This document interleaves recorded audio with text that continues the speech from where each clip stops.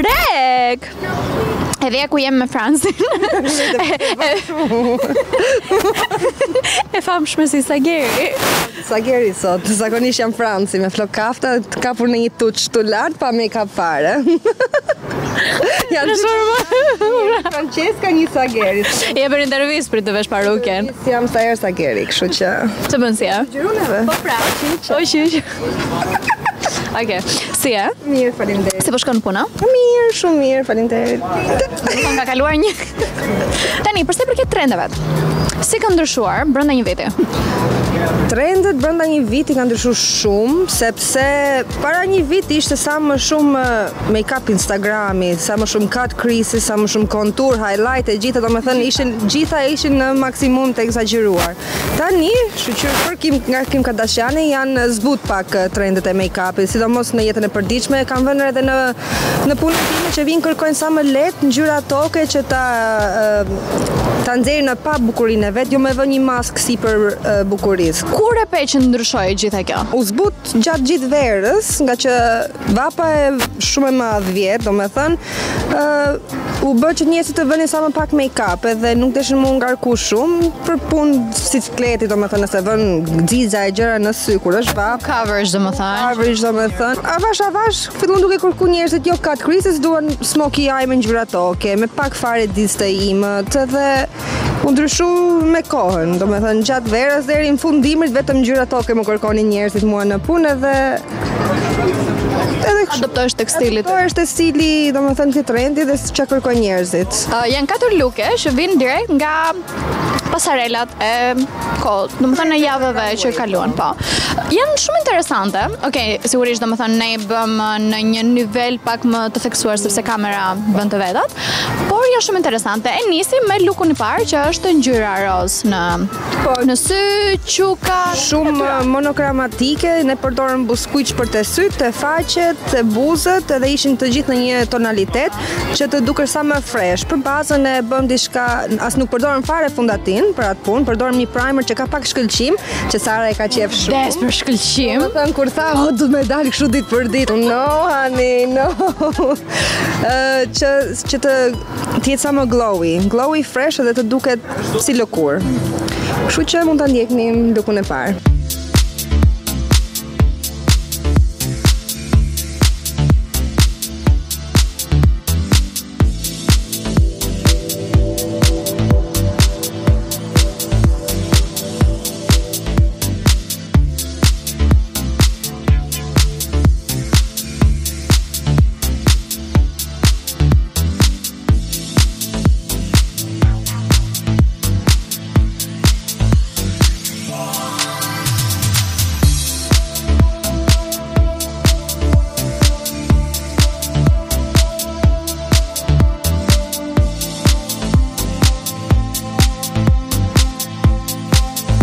Luku i dytë ishte ndërtim lart lukut i parë, sepse ti shtove disa ngjyra të bukura që më pëlqen shumë. E nisëm nga syt, unë thjesht shtova një highlighter sipër tonit të roz që kishte Sara në sy, që t'i jepte pak atë lukun si glossy eye. Atë mund ta bësh edhe në jetën e përditshme për ta krijuar të, por ne gjithsesi shtum dhe lip gloss, shkëlqys buzësh sipër, që për jetën e përditshme nuk funksionon as si çik, se do të shkri syri.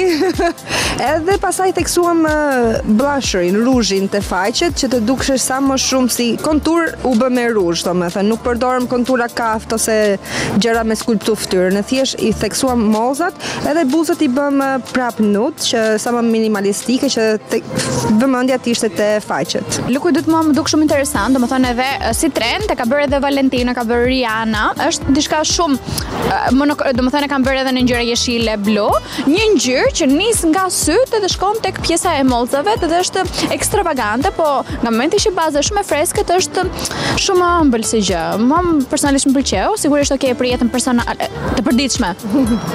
Nuk funksionon edhe aq shumë, por në nuanca pak më të ulta, jo aq e theksuar, besoj që do ishte shumë e lezetshme për në verë.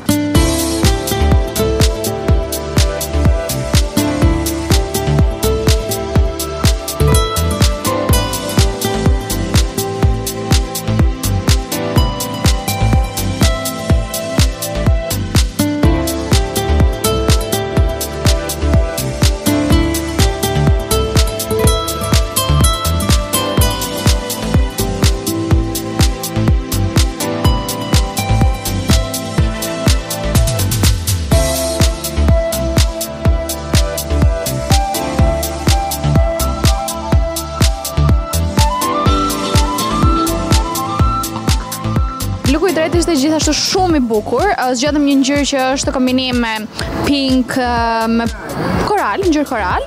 Edhe ishte, domethënë, e nisën nga cepi syrit, edhe shkoi pak deri jashtë syrit, që është diçka gjithashtu e kombinove me një bazë shumë të lehtë.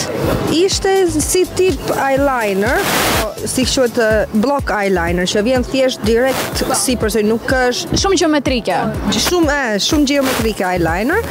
Nxodhëm një ngjyrë korale, se këto të runway kanë qenë blu të hapur, ngjyra pastel janë futur shumë në trend dhe në modë këto kohë të fundit. Kështu nxodhëm diçka goditse, që korale nuk është ngjyrë e butë, ase e ëmbël, po është edhe e fortë në njëkohësisht. Kjo gjë mund të krijohet edhe në jetën e përditshme duke përdor penela, edhe mund ta bësh afërsisht në një të ngjë penel normal me bisht në ngjyrë korale, lejla, blu, edhe thjesht të jep pak atë umf të Ndriçon syt, realisht ndriçon syt, edhe gjithashtu ishte shumë interesante. Shkojmë domethënë gjatë verës, edhe besoj që nga momenti që gjithë vëmendja është te syt, që gjithë fytyra domethënë të jetë natyrale prapë, dhe s'ke nevojë të vën fundatin, thjesht një highlighter që të bësh pak strobin, edhe je gati për të dalër. Po.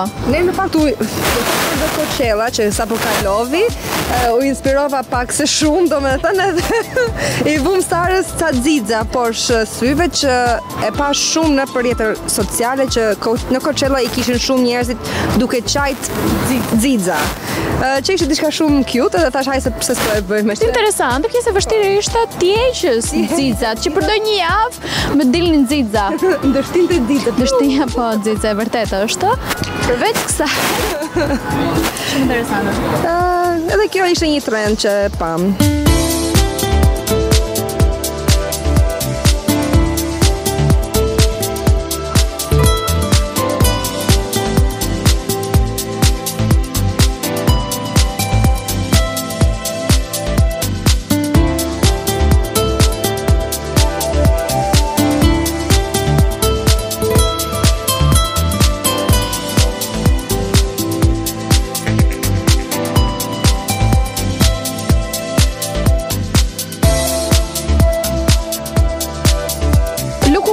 Katërt është një look që unë personalisht e përdora, sepse pas xhirimit kisha një event.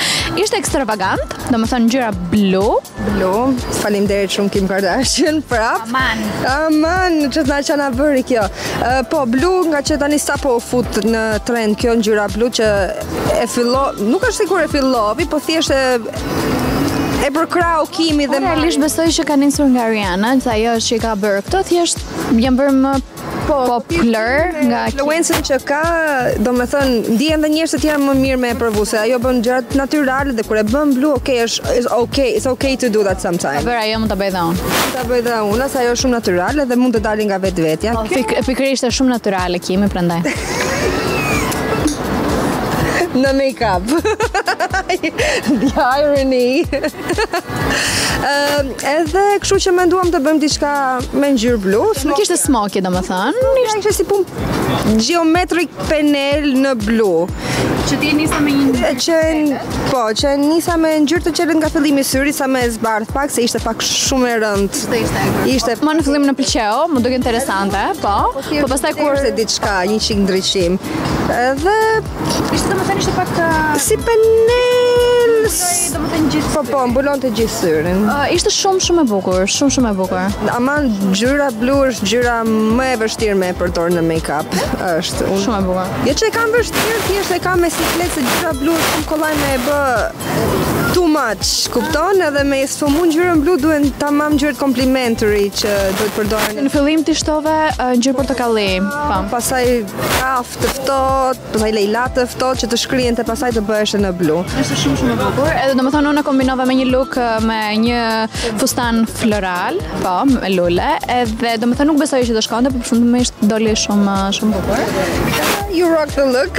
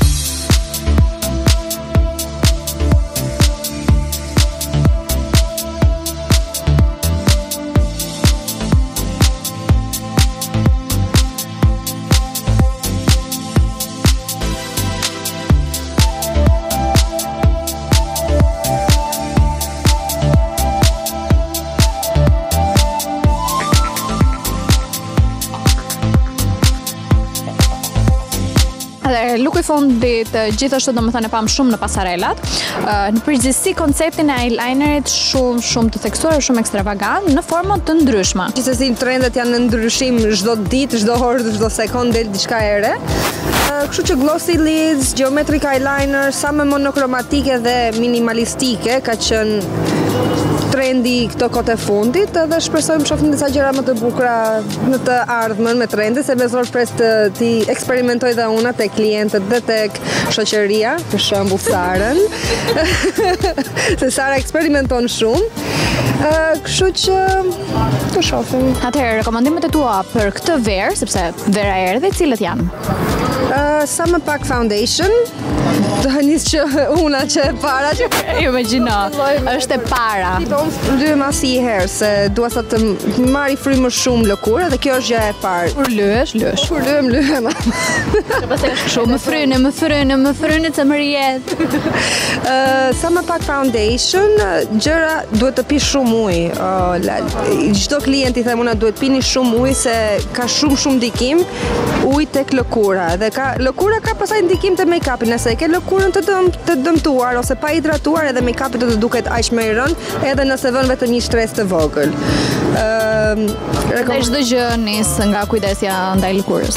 Po, edhe krema, gjëra kam dhe një tip të vogël në doni me t'i gju. Për buzët, se unë i kam buzët shumë të thata dhe kohë të fundi kam përdor krem sysh për te buzë, se buza edhe mishi poshtë syve janë të njëjtët trashësitë, them unë, elasticitet, njëjtën